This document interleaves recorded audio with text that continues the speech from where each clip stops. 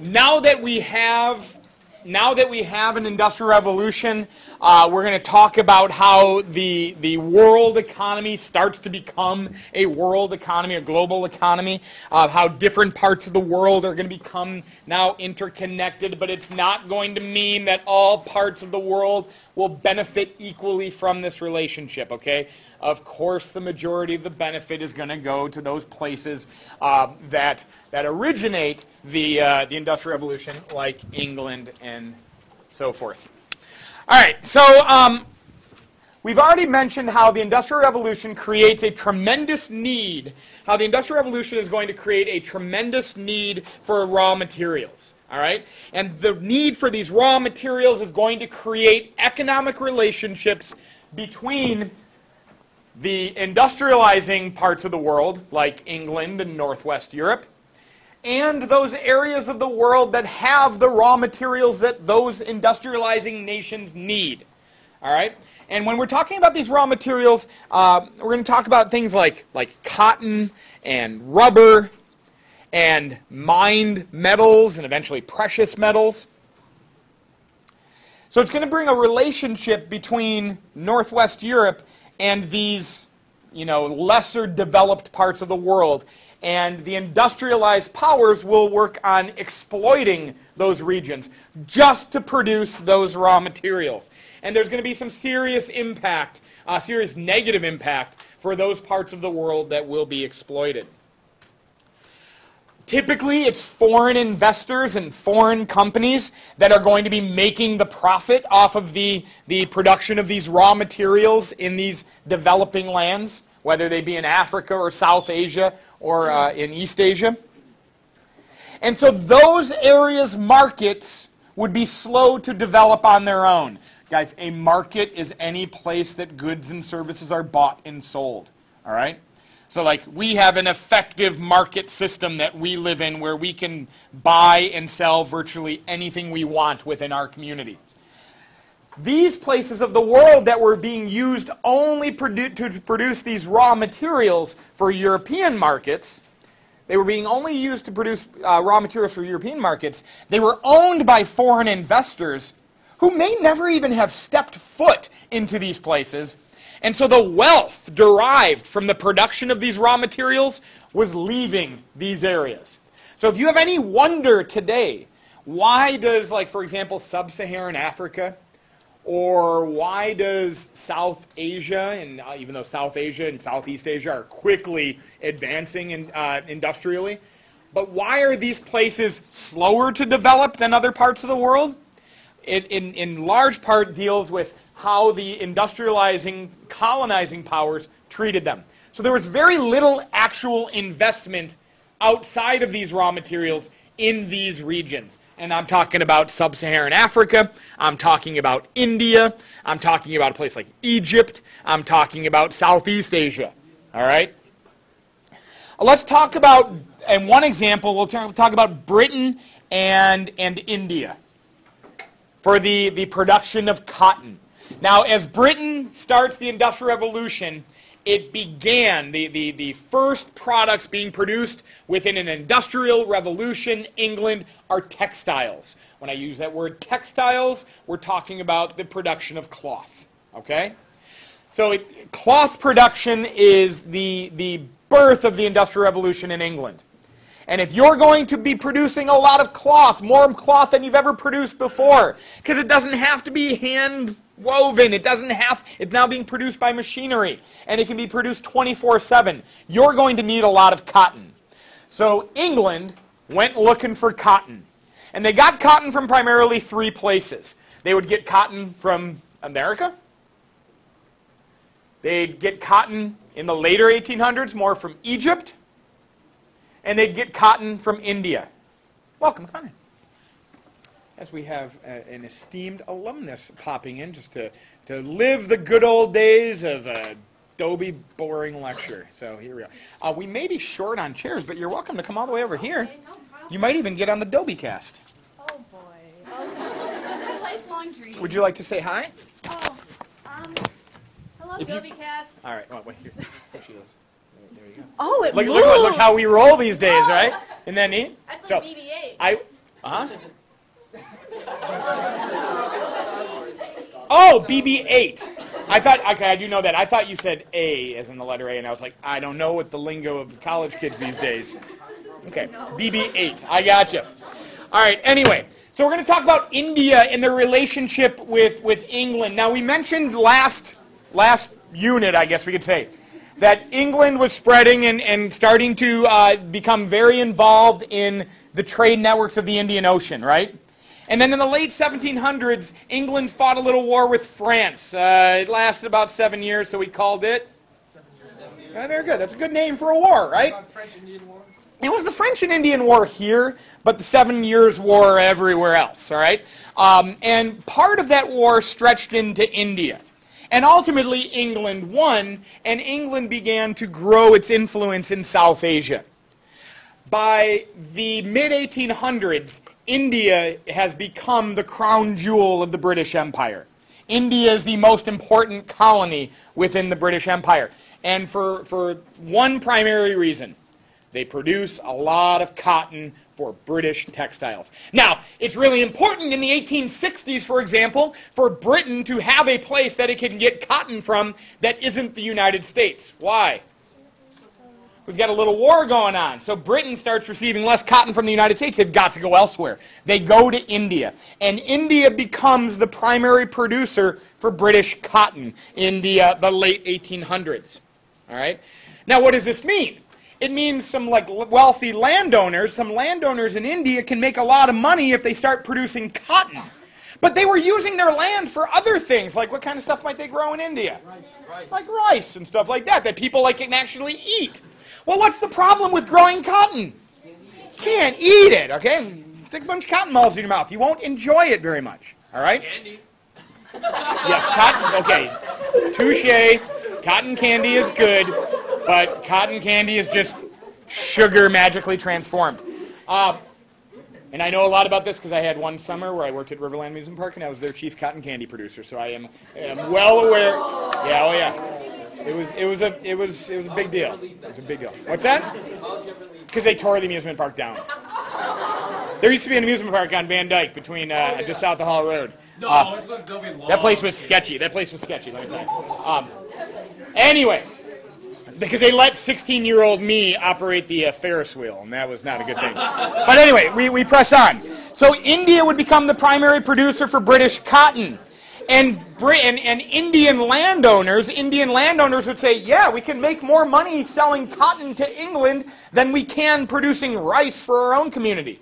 And so farms began to be converted to cotton production rather than food production. Cotton production is very harsh on the land. So India is going to have some disastrous consequences for this. In the 1870s, in 1876, India will suffer from one of the worst famines in its history, as millions of Indians will starve to death and die because Indian farms are spending their time producing cotton rather than food for Indian people. And this will spread through pretty large areas, especially in northern India, where the famine will be the worst. Yes? We're talking 1876 to 1878. Well, any famine is a food famine, I guess. I mean, I guess, okay, we could have, like, you've finished watching all the shows you like, we have a TV famine, but usually when we talk about famine, we're talking about, like, literally being hungry. So people will be starving to death by the millions in India, and it's largely because of the transformation of Indian farms into cotton-producing farms rather than agricultural-producing farms. And so how can a factory in England now, because this never happened before, like, this is a butterfly flaps its wings kind of thing, right? You've heard of the butterfly effect? Yeah. Now, stuff is happening in England that is impacting people in India. And that will never go away, okay? Now our world is even more interconnected, but it begins during this era. I had a hand in the back. I didn't have a hand in the back. Okay, we're going to talk also about Africa. And this grisly picture, you have a couple Christian missionaries with 3 Congolese men from the Belgian Congo. And you may or may not be able to make it out, but they are holding in their hands the severed hands of their Congolese brothers. What? Belgium during the late 1800s, and this is a wild story, the king of Belgium wanted to have a colony. And he's like a, what's her name, Violet Beauregard? Or Veruca Salt? Which one's the rich annoying one? Veruca Salt. I want it now, Daddy. Well, the king of Belgium, a guy named Leopold, wanted to have a colony of his own. And he arranged, essentially, the purchase of what became known as the Belgian Congo. And Belgium began to control the Congo, but like other European powers controlling colonies, it was largely to exploit the natural resource production in the Belgian Congo. And for Belgian Congo, it was primarily rubber that they were producing. And the Belgian controllers of this colony were particularly harsh to their colonial holdings. They would place severe quotas on the producers to go out and produce certain amounts of rubber, and if they didn't meet their production, they would suffer from beatings, torture, and even mutilation, as hundreds and hundreds of thousands of Congolese would have limbs severed, hands severed, to prove as an example to others to work harder for their Belgian controllers. Yes? It absolutely does not, unless you feel that you have like an unlimited population and you're willing to do this to some to intimidate the rest. But yeah, I don't know. I mean, there's not a whole lot of humanity in thinking through of this. By the end of the era of the Congolese rule, or the Belgian rule of Congo, upwards of 10 million Congolese will be killed by their Belgian controllers during this rule. That's half of the population of the Congo. And it's all to export, to produce rubber, to export to industry. And rubber is a thing that you don't really need much of before the Industrial Revolution comes around. Like rubber gaskets and all these little things that we'd be putting in machinery. Rubber is a hugely important commodity, and that's what Belgium is working towards, and these are the people that are going to be suffering for that. Europeans will also try to force open new markets. You need raw materials from these markets so you could produce the industrial production that you're looking for. But then you're going to produce, like eventually, you know, before the Industrial Revolution, you would live in maybe a farming community in England and you'd be like, man, I like these pants. I like these pants so much because they're my pants. They're my only pants. I'm going to wear these pants day in, day out until I can't wear them anymore. And then maybe I'll get lucky and I'll get another pair of pants. And then the Industrial Revolution comes along and you get these women working in these factories producing more and more cloth that can be turned into more and more pants. And now people aren't going to have a pair of pants. They're going to have 2 pair of pants, or 4, or a pair of pants for every day of the week, and possibly underpants to go under their pants, right? And they might even have, like, if they're especially rich, they might have more than 7 pair of pants. Raise your hand if you own more than 7 pair of pants to your name. Yeah. I'm talking sweats and jeans and dress and all the rest. Anybody think you got more than 10? More than 15? More than 20? You're one human being. And Emily knows this because she's in college right now. But college, you want to accumulate as many T-shirts as you can when you go to college. Because more T-shirts can stretch the time between you having to wash your clothes. And so if you can have like 10, 15, 20, 25 T-shirts, that can be huge. Because you only want to go home once a month if you have to, right? I go home like twice a semester. Okay, man, even better. So she's got like 60 T-shirts. You'll go away to college. They will give you T-shirts left and right, right? You want to sign up for a credit card? No. But you want a free T-shirt? Yeah. I'll sign up for that credit card. All right? So this is the industrial age, right? This is the industrial age. These factories are producing nonstop. And eventually, the people of England are like, you know what? I got enough pants. I can't fit all these pants in my drawers. Wait a minute. Now I'm confusing, because drawers is another word for pants. I can't fit all these drawers in my drawers. I don't have enough closet space for these pants. But the factories keep chugging stuff out. So now we need to use the rest of the world not just to exploit them for raw materials, but to use them as markets to purchase the production. This is where India is going to be especially important. India is going to produce the cotton. This is crazy because Indians, believe it or not, used to make their own clothes.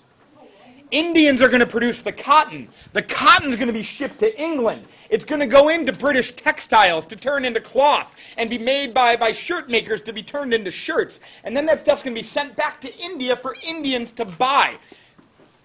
Flash forward or spoiler alert, we're going to eventually talk about how Gandhi, one major protest that he had in the independence movement that Gandhi was pushing was, hey, Indians, we used to make our own clothes. We should do it again. We'll talk about that at a later year or a later date. So the British started selling their finished products back to India. But this was the crown jewel of them all. Because China, what did the Qing dynasty do to China? What? This is the crown jewel, Tyler. How did the Qing dynasty feel about the rest of the world?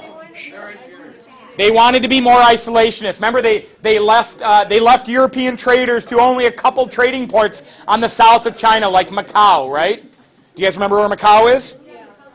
It's in my barn. Very good. So Qing China wanted to keep outsiders out. But Britain and France and Germany and eventually the United States, they would all look at China and they'd be like, whoa, because what does China have more than any other country in the world? People. More people, and people means markets to sell things to. All right? So we will talk at a later date about Britain first and France and Germany and the United States eventually opening up China. And they open it up in a very interesting way.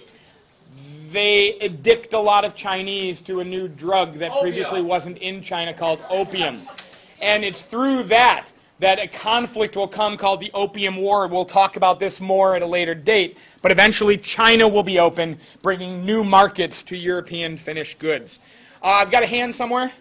Yes? How did Korea and Vietnam and all those other countries, how did they react to China's isolation?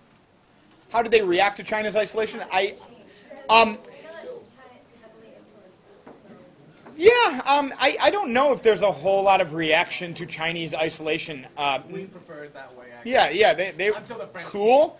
But yeah, by the late 1800s, you've got the French coming into here, and you've got actually the Japanese taking over Korea. But we'll talk about that at a later date as well. One last note. In addition to rubber and in addition to cotton, mining industries are going to be really important for European industrial powers in these distant parts of the world. So with the Industrial Revolution, there became a greater need initially for coal production and for iron production. Remember, the coal to fire the steam-powered engines, and the iron is what you produce your steel out of. But later, especially during the Second Industrial Revolution, we see the mining of other metals, particularly something like like copper. Copper for like the copper wiring for electrical wire, or copper wires for the telegraph lines that are being now stretched between cities around the world. And then down in South Africa, and this picture is from South Africa, the mining for precious metals like gold and eventually for diamonds. And so the local populations will be exploited to become the miners for British companies that are going to be looking for gold and diamonds in South Africa. This, just like the Opium War, will result from British contact with China. We're going to have another war that we'll talk about at a later date called the Boer War, B-O-E-R, where the British are attempting to gain control of South Africa for one reason and one reason alone. South Africa's got access to diamonds and gold. All right? So we're going to see some conflicts arising out of this expansion in global markets. Questions, comments, concerns?